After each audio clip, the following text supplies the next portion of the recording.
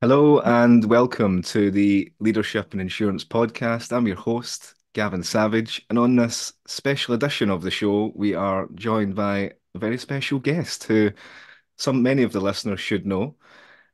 Alex Bond, welcome to your show. Thanks, Gavin. I can't tell you how weird that was to hear you say that. I wanted to jump in and say, hang on, that's the wrong name. But yeah, well, thanks for having me on my show. Really appreciate it.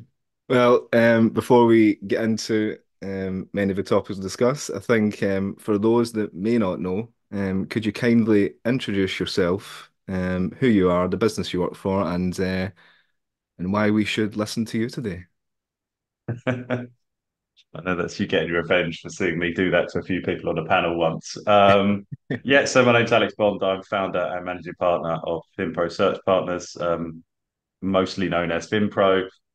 FinPro is the executive recruitment brand for the Insurtech industry. As far as I know it, and we've never been corrected on this, we're the only Insurtech specific recruitment business in the world, which is quite an unusual thing.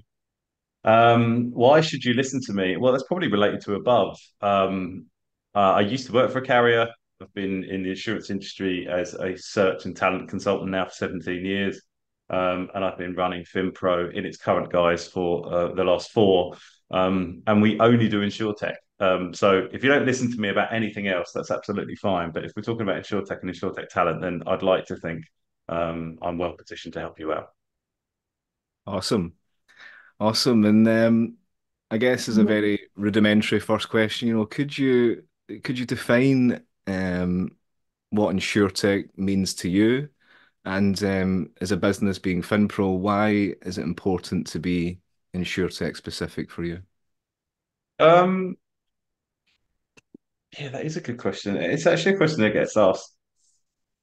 It gets asked a lot by venture, actually. We have this conversation when we're talking to VCs quite a lot about, how do we define insurtech? And yeah, to a certain extent, I don't know if it's that helpful a term. I think firstly, InsurTech likes to sort of believe the current guys of InsurTech likes to believe that it's only been around in the last kind of like 6 or 7 years, but then you've had technology businesses serving the insurance industry for a long time. And some of those businesses are very large and very successful, and they'd probably be quite annoyed about the idea that it's InsurTech. But I think how we define it today is it's a spectrum.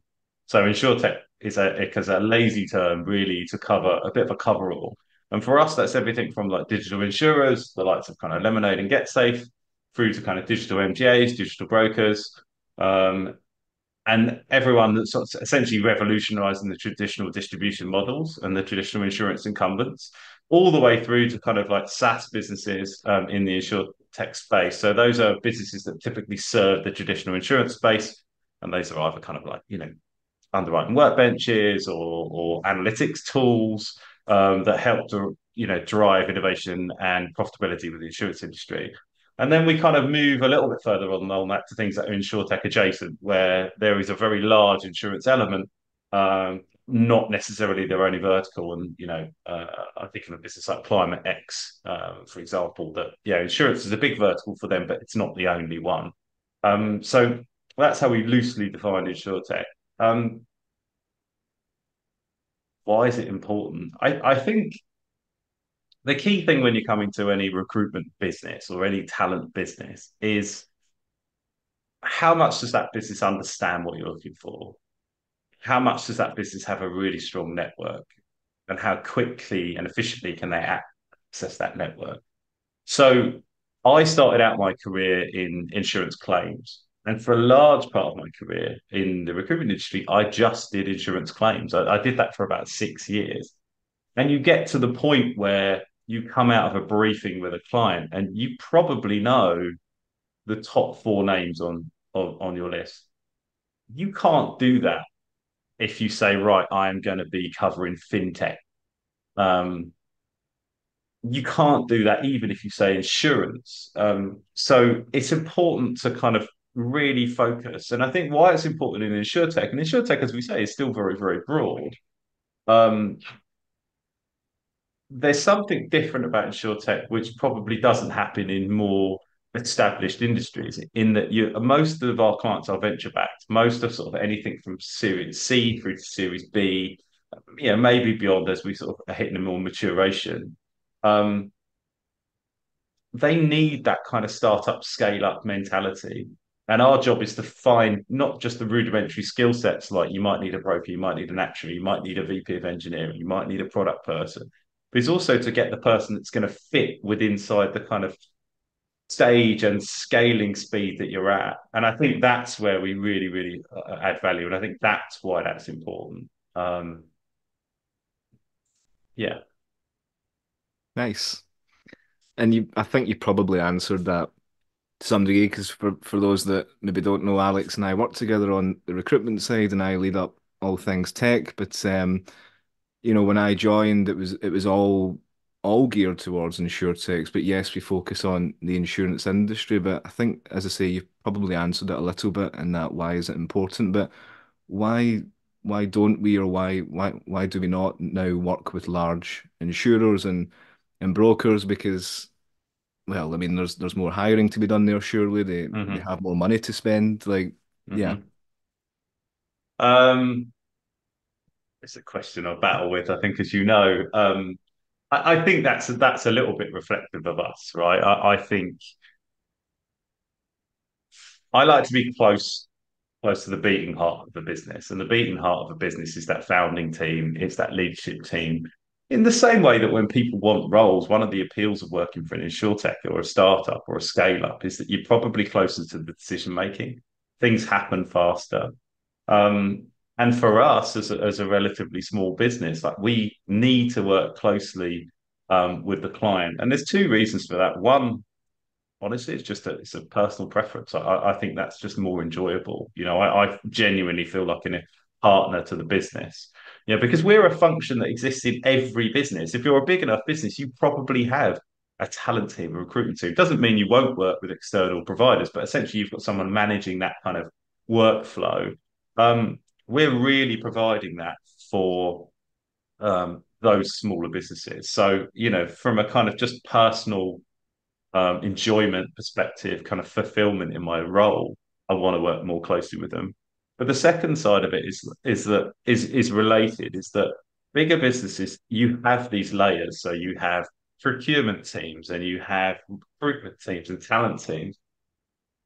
And that's great. And the best ones are kind of really collaborative. And you know this, you've been doing this a long time, is that the best of those are really, really good, and you still feel like a partner.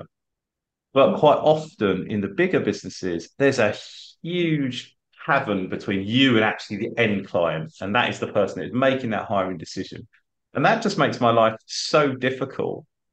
Um, and difficulty we don't mind, but I'm judged on my ability to deliver on a remit. And if I can't get close enough to my hiring manager, and I don't mean one sit down hour meeting where we have a briefing call and that's it, never to be seen again, and then work with the recruit team. I need a constant back and forth. I need unfiltered feedback because, being truthful, I probably have more experience than the person I'm passing the information through. And I want that unfiltered information. What's good, Mm. what's bad about that candidate that you've interviewed? What am I missing that's not allowing us to deliver? And the more barriers you get there, the harder that is. Um, and I've told this story a few times. The other thing is that I didn't find a lot of what was being done there very interesting. You know, once you've placed a head of claims of a Lloyd's syndicate, you've placed the head of claims at a Lloyd's syndicate. Once you've placed a head of offshore energy, which is always the one I talk about, because I ended up doing 4 searches in the same year for the same class of business. You know everyone in that sector. Now it's good money, but we know, and the insurtech industry says that itself. It's not all about the money. If it was all about the money, why aren't people staying in insurance businesses, incumbent businesses, and just riding that out? Because there's incredible careers to be had there, and great money to be earned. But I think it's the challenge as much as anything. Um, yeah, I think I could go on forever about that, because I think it does come back to that thing. I am an entrepreneur. This is a business I started, and most of it was because I wanted something more from those relationships. And I think you have to accept that when you're dealing with larger organizations, you're not going to get that. Um, Mhm. the only thing I'd extrapolate out of that is that that is starting to shift, as you know. We are starting to see really innovative businesses building not just innovation functions, but even like whole standalone businesses that run parallel. Now, those businesses are exciting, but as with all innovation teams, that only works if they have the autonomy, and that means autonomy to choose a supplier, such as us, and that means autonomy to make those decisions, such as kind of working with us really closely. And in those businesses, we are starting to work. So I think that will start to shift and change as we go on. Mm. Because yeah, we are seeing a lot more investment on the technology front. Certainly I Hmm. am, and you yourself. But you highlighted the challenges, the inherent challenges of working with large organizations. Like what for you are because it sounds like the early stage startup world is easy to work with, and you and I both know it's not easy, but it's just more there's No. more value add. We can have deeper relationships. But what are the unique challenges for you of working with early stage businesses? Yeah. Yeah, because I did paint a picture there that made it sound like it was all roses and we're all skipping along, holding hands. And we're definitely not. I think early stage businesses, it's almost flipping the conversation upside down. For everything that's frustrating about the rigor and structure of a really established, incumbent carrier, for example, you don't have that quite often within a startup business. Now, startup businesses are not the same. They're as unique as a fingerprint, and they're essentially the multiple fingerprints of the people involved. And some of these people are very kind of experienced business people, but they might be quite inexperienced entrepreneurs. They also might be actually just inexperienced business people as well, which is particularly true of venture-backed businesses where maybe they come from another industry and they joined insurance. So I think the challenge is usually one of education. That's the biggest gap, and that could be education around process. What is an acceptable process? I mean, you have this in your world all the time. I see this quite a lot. Is that 6 stages is not acceptable because you're asking for too much of someone's time. How do we make that shorter but still effective? You know, um, compensation is the bugbear of everyone. Yes, we're really passionate about your startup and you're really passionate about your startup. And yes, you've got equity, but people have bills to pay. So you can't fight the market if a certain job profile, personal profile with certain job skill sets pays X in the market. You can't do X minus 25%. And if you do, you have to accept that you're targeting a very small kind of range of people. So I think education around like things like process, education around the recruiting, um, the natural kind of flow of recruiting, and then just the sort of often a sort of expectation management is much harder. Um, you know, working with a big incumbent, they'll go, yeah, I know this is going to take a long time. I know you're not going to be able to work miracles. Sometimes they even go, I know the compensation isn't where I need to go, and I know what that means. Hmm. Whereas, there's such passion from venture-backed businesses. Sometimes it is like it's a list of demands that we know on the outset it's going to be very difficult to hit.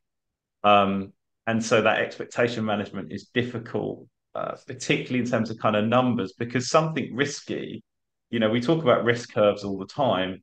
I'm quite unique and I think about this all the time, and it wasn't the way life was planned to be, but I'm a single guy and I'm 42 years old and I don't have any children. So I can take inherent risk. Like it doesn't matter to me that I work for a business that may go under. But if you're got 2 kids in college and you're an insurance executive in the peak of your career, you probably can't join some seed round startup for 50% of your salary. So you've sort of got this bell-shaped curve that people could take risk early in their career and people could take risk at the later end. And actually, quite often what we're looking for is the people in that middle, in the peak of their career. So it's managing all of those kind of expectations and enthusiasm into something that is achievable. That is almost without doubt the biggest challenge. Mm. Super interesting. And the yeah, for anyone that's hiring in technology, as Alex said, 6 stages, three tech tests with 100% pass rate is not okay. Uh, I think that testing's really interesting as well. In the yeah. it's so binary, and I kind of get it. Like especially in tech, you can either code the thing or you can't code the thing. But we live in a world where tests are a fraction of time in someone's career. And I'm not suggesting that for anyone, I would not bend the bar on quality in my team, as you know. Like I'm really strict about that. That's why we're not as big as we potentially should be. But um, we talked about this last night. You and I both looked at an AI-driven recruiting Mm. tool, and one of the things that I thought about was it's amazing, but there's a lot of kind of automatic discounting of XYZ people for different reasons that you and I know some of the magic is around the edges. Those people that get 92% on the tech test and you should be 100, but their value to the business in terms of kind of like the team, for example, that person that's like a absolute cheerleader for enthusiasm, like whereas you get the person's 100%, but they're actually quite toxic in the team environment. There's so much to it that any binary method, I think, is sometimes you got to say what is our variance here, and it happens more in tech than others. But I'm seeing it now. I'm working with quite a few businesses in the Bay Area, and it's got that Silicon Valley kind of mentality where people are giving like personality questionnaires and they're Mhm. making it a binary yes or no. And I'm like, Yeah. then all you're creating is groupthink. But again, it comes back to that thing. It's an immature application of a tool that helps in recruitment without a kind of wide view context. So yeah, I mean that's where we come in. But yeah, 6 stages, three tech tests. Which that needs to go in the bin of 2023, and 2024 needs to not have that. Yeah, it's certainly out for me. I mean, we see it less and less, but yeah, you've got to test the technical skills. But I think attitudes, activity, and a willingness to learn should, if someone comes in at 92, 93%, I'm a believer in putting that person, progressing that. But you've highlighted for the past 10 minutes I guess the relationships that we have with founders and startups and generally the startup community, particularly within Insurtech, given all these businesses are, of course, venture backed, I think it'd be a great to get an insight into, defining your relationship and maybe the FinPro business's relationship with the VC community and the investors and why that's so important for us to be closely linked with them.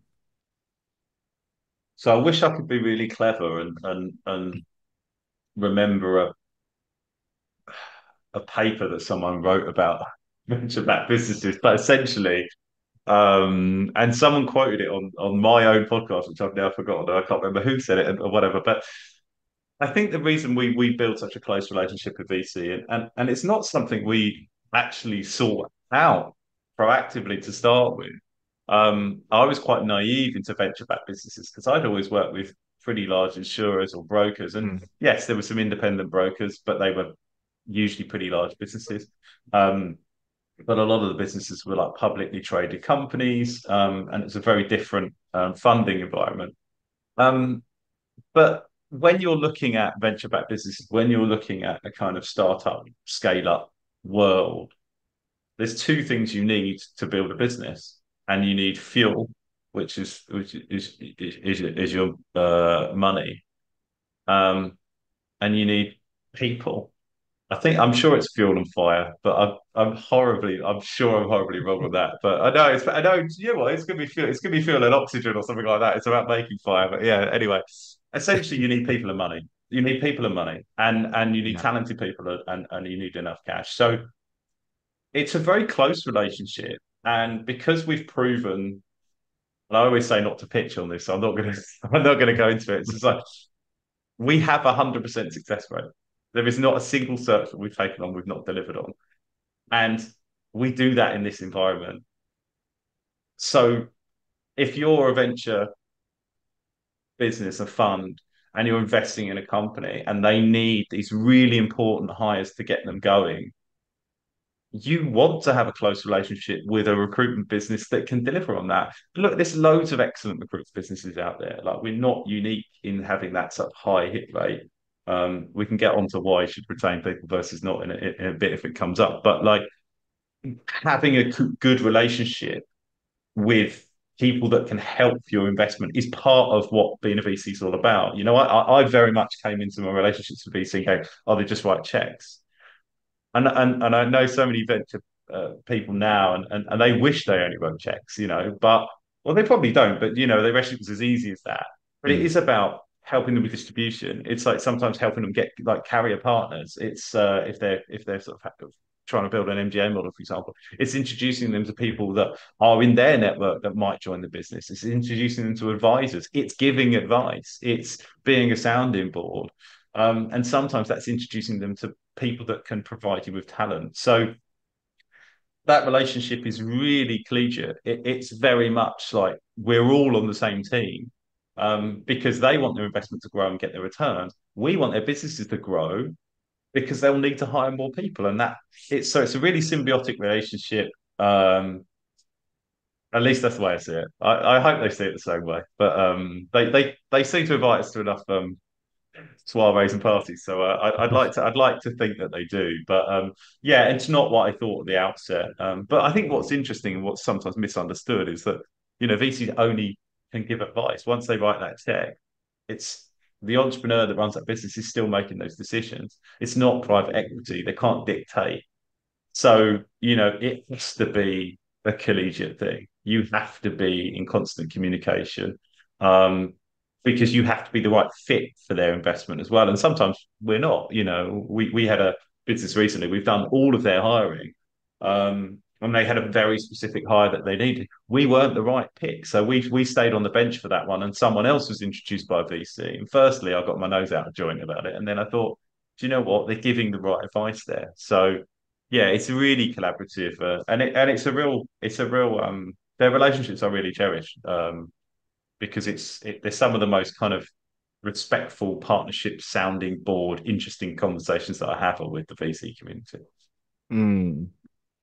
Just at the end there, you kind of mentioned around VCs being misunderstood, like kind of flipping that on you and us as recruiters, talking about 100% success rate. And you mentioned again previously the AI tool we're discussing last night. Thank God Mm. you never said the name of the company. We're not, don't want to release that too soon. Yeah, Um, yeah, yeah. they still need us. But what do you think the biggest misunderstanding is about what we do in recruitment or what you do? Um, I've thought about this so many times. Um, Yeah. I think there's two sides to this. So there's clients or potential clients, and then there's candidates. Um, The candidate one's easier because everyone gets this. As soon as you say I work in recruitment, it doesn't matter what sector someone works in. If you're at a party, someone sends you their CV, and they might be a chef in high-end restaurants, and you're like, sorry, I can't help you. But even within your sector, Yeah. there's only so much, particularly for a firm like ours that specializes in kind of retained mandates. There's only so much we can do to help because yes, we've got a good network, but our clients respect us because we don't just send them CVs. That's not what we do. We don't just fish up loads of CVs and resumes and profiles and then just spam them out to people. That is what a lot of people do. That's not what good firms do. So we're probably not the best route for you to sort of find a new role if you're proactively doing it or if you're made redundant. Now, that's not to say we can't, and we really do, but you have to have that very niche specialist skill set, and you have to be, top end, top 10% talent. And that's a really hard thing to one quantify, but it's also a really hard thing to kind of say because Mm. it sounds like, oh, we're not interested in trying to help you, but there's a misunderstanding there of what our job is. Our job is to find the square peg for the square hole that our client has asked us to find. It is not to then suggest a triangle shaped peg for a hole that doesn't exist. Terrible analogy, but I hope the kind of point remains. So I think sometimes there's a misunderstanding there because I think people become disappointed and think, well, they weren't that helpful. I'll always help someone review a resume. I'll always give someone advice. And I'll always, if I've got really close contact, it's nothing to me to pick up the phone and go, look, if you were hiring, is there Yeah. anything coming up on your slate that would fit someone like this? But there's a lot of caveats to that because I am what I represent. And if my clients are asking for that, essentially I'm just sending them kind of um, I'm just piling their desk with resumes that they don't need and actually forcing them into a bit of a quandary sometimes. So I think that's the biggest misunderstanding from a candidate perspective. And I hate talking candidates clients, but yeah, everyone's people. I get that, but let's just for the sake of this Yeah. conversation, from a client perspective, we're just really unfortunate, right? We work in an industry which has a lot of bad actors, like a load of bad actors. Um, and I particularly think this about I think the biggest misunderstanding is about kind of retained work versus non-retained work, really, or why you should, put your eggs in one recruitment basket. So pick one firm to work with exclusively. Um, there seems to be, and I've heard this phrase like a lot more. This comes a lot more from kind of uh, relatively new um, business owners, business starters, entrepreneurs is that why would I put all my eggs in one basket where I can cover more ground by going with multiple recruitment providers? Well, firstly, we won't work with you. So there's like, and that doesn't mean that you're not going to fill your mandate. It's just that no, that's just the way we work. And unfortunately, then we probably won't work with you. Um, but if you're genuinely working with a specialist, and it's very easy to find out, ask them who their last clients are, ask them for references, and ask them what sort of roles they've filled, and ask them to evidence that. I don't know why people don't do that. It's what you would do if you were hiring someone, and effectively you're outsourcing to us. Well, why wouldn't you ask us for references, roles we've filled, and kind of our client list? And we would happily provide that for you. Like so, once you've got past that, if I'm genuinely a specialist, what ground do you think multiple people are going to cover? And if you pay for our time, we will do that for you. And I think that's the other thing that it's what we're doing. No one has a magic wand. Everyone's got databases, but they're only so unique. Everyone has a network, but if that person is in that sector and specializes in the sector, it's really as good as their tenure in that sector. So yes, mine's good, but it's going to be better than someone that's been doing it 2 years. But really, you're paying for time. Like, could you do this yourself? Probably. If I gave you the tools that we have, you could probably do it yourself, but it takes a lot of time. And Mm. so you are paying for the time. So when we say, oh, you multiple, why would I work on something that is not certain on the outcome? Because what business works like that? But that is about there's an expectation that people have these unique sets of sort of candidates that come out of nowhere, and largely they don't. So I think that's the biggest common misconception. Mm. Um, and just to add, there is one last thing I had, that it's all about the money. Um, and of course, you do it for fees. Well, I think that's it's kind of everyone knows that people aren't motivated purely by money. And like you can do well in the recruitment industry or the headhunting industry. There's a lot of businesses that you can earn a lot more money in. Hedge funds, banking, and like most of the people I work with, yourself included, have got great degrees. I mean, you were a lawyer, right? You qualified as a lawyer. You probably earn more money being a corporate lawyer. We enjoy the job. The best people, yeah, probably shouldn't bring that up.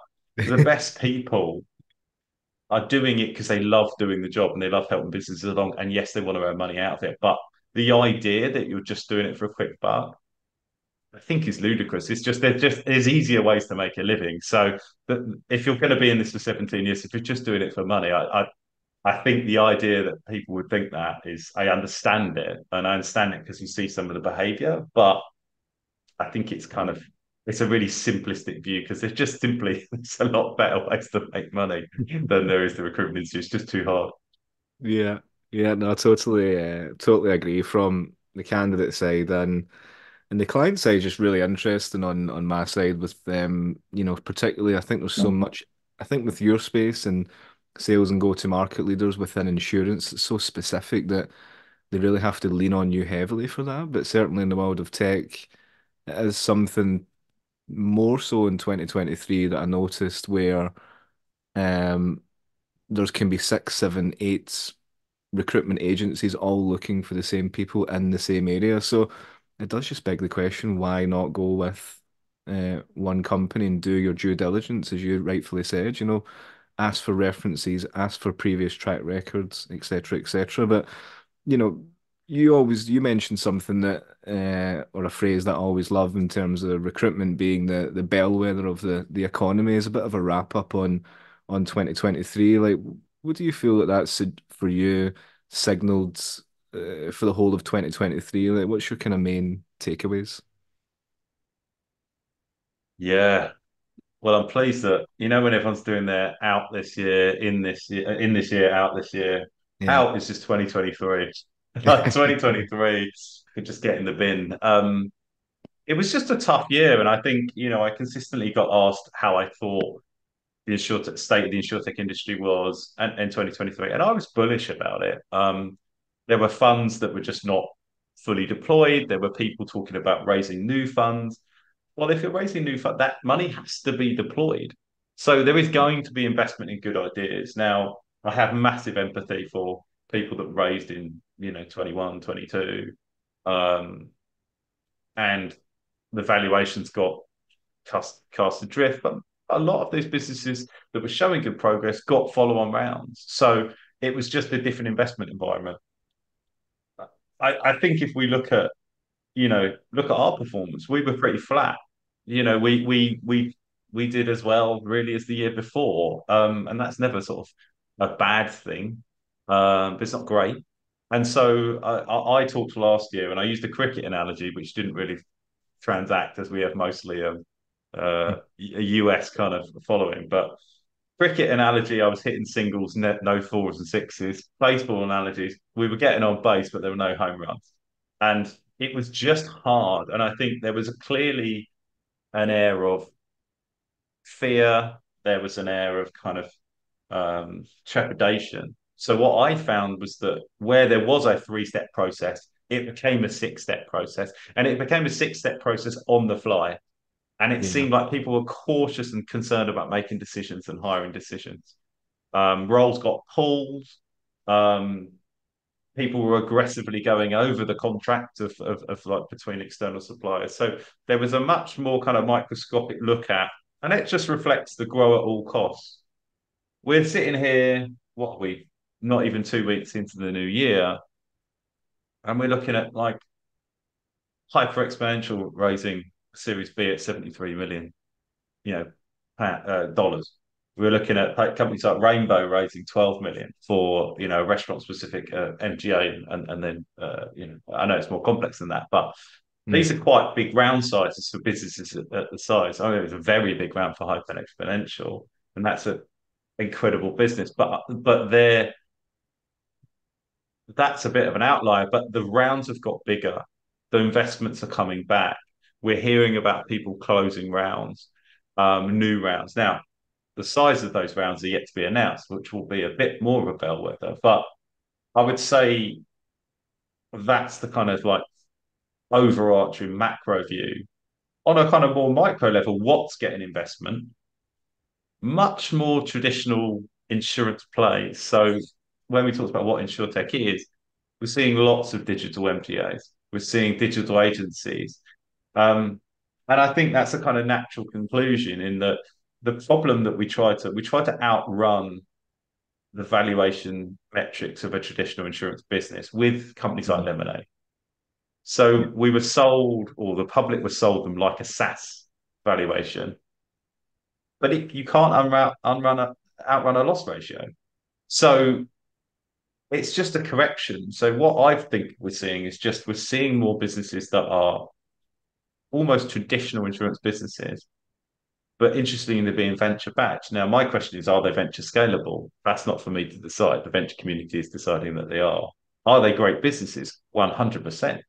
You know, you can this it's less so in the UK, but in the US, this most insurance fortunes, I would say, on a kind of independent level have been made by broking and MGA businesses that have later been sold. So I think it's a great route to go down. And the other thing, finally, that I'll see is that there's just a continuation of much more discrete solutions being successful. And what I mean by that is that less of the kind of like broad, this is a SaaS platform for X part of the industry that covers everything, and more, this is an analytics tool that works specifically in property, and those businesses are getting funded and being successful because they're tackling a known problem. It's quite discreet, um, and they're doing it better than the competition. Those businesses seem to be performing well. But again, are they venture scalable? That's not a question I can answer. But those are the sort of trends that we're seeing. Those are the businesses that we're working with now, um, Mm. which is always a reflection of how where the money's being spent. Mm. Yeah, I'm super interested to see what 2024 brings in terms of that niche focus within where people are going to innovate. So yeah, 2023 is in the bin.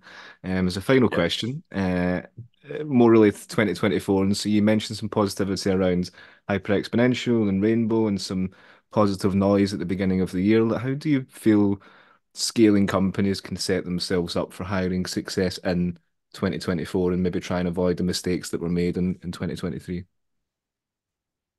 this question, and no one ever listens to me. But I'll give my 17 years worth on this unknown. Um, Recruitment's about process, really. It's about people and process, but it's about process more than anything. And as much as people don't like that, that's just true. You need to have rigor in what you're doing and everything that you're doing. If you really want to scale, talent and talent attraction is a core function of your business, whether you like it or not. You know, the classic Mm, thing is, oh, how much do you spend on recruitment? Nothing. Oh, we source it all ourselves. Well, that's not nothing. That's your time. It's a bit like us saying podcasts are free. They're not free. You and I are sitting here for an hour. You know, we've had to buy equipment. There's been planning that's gone into that, and that's just us. So, you know, the idea that it's free is just simply not true. So, really, it's about who do you want to attract and having a plan and a pipeline. Because by the time you want to hire them, you should know who those people are. So, I would say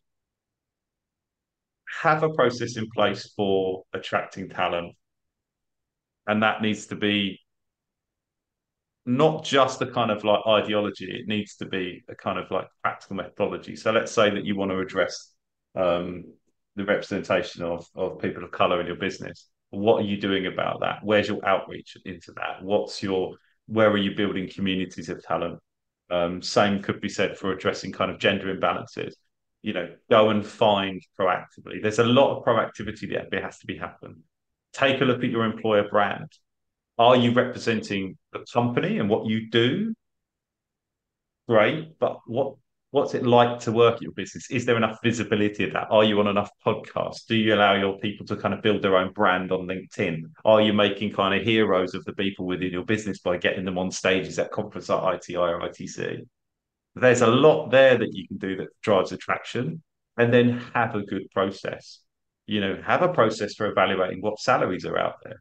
Speak to people like us, look at kind of what's out in the marketplace. You need to benchmark your salaries. Then you kind of need to kind of go, right, this is how we're going to do it ourselves. We need an internal process for that. And it needs to be set in stone. It can't be you start at a three-stage process that becomes a six-stage process. If you can't find them yourselves, who are you going to work with? Build relationships with recruitment companies that you like and trust. Obviously, we're here for business all day long, but it might not be us. You might have people ask for ideas within your business. Do they feed back in? Interview those people ahead of time. Interview people like us. What have we done? What are we good for? Where can we help you? And then, if you've got a timeline of when you need this person to start, work back from and get external advice. If you need this person to start in June, then you better be thinking about it now. So it's more having process and structure in place. And to be honest, it's taking external advice. You take external advice on almost everything. It's an arrogant, naive thing to think that you kind of know the best steps, even if you've done it before, because the talent market is continuously changing. What people want is continuously changing. What evolves is things like compensation, people's kind of like needs and wants. And you need to be on top of that all the time. But the biggest thing is make it core. Like it's part of having a value structure. When business says, "Oh, these are our values," it's because it's close to the core of what they believe. Talent attraction needs to be part of the core of what you believe, and a methodology attached to that. Otherwise, you've got no chance of scaling successfully. Well, that brings us to the end of the show, and that was great, a lot of fun being the host on here. But we covered a lot of grounds, and yeah, it's been great. Thanks, Gavin. Yeah, it's the most nervous I've been doing this show. So thanks for being a great host on my podcast. Yeah, anytime, anytime. Thanks, pal.